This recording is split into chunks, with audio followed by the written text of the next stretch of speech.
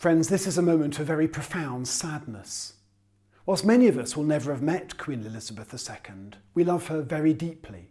She stood as a sign of unity and stability for our nation during many turbulent decades.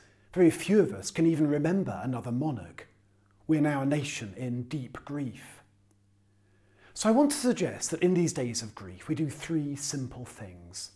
The first is to pray. The Queen was a person of deep and profound faith, a woman who knew that Jesus had died to set her free.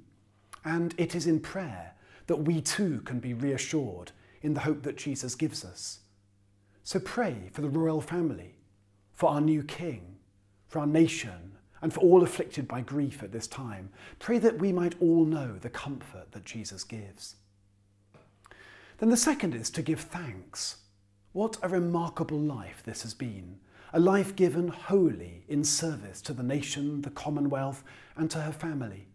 Through 70 years, the Queen has been a role model, a wise counsellor, and a fearless witness to the gospel. We've been privileged to witness what has surely been one of the great lives of modern times. So let's give thanks for that. And the third is to imitate. The best way to remember someone we love is to put into practice in our lives what we saw and loved in them.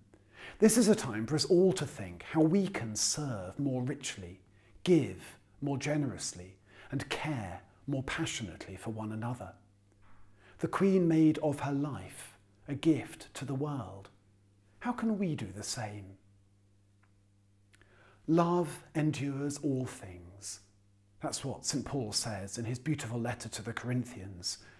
As we remember a monarch who loved her people and who is loved by them, let's strengthen one another in the hope that God's love conquers even death itself. May she rest in peace and rise in glory.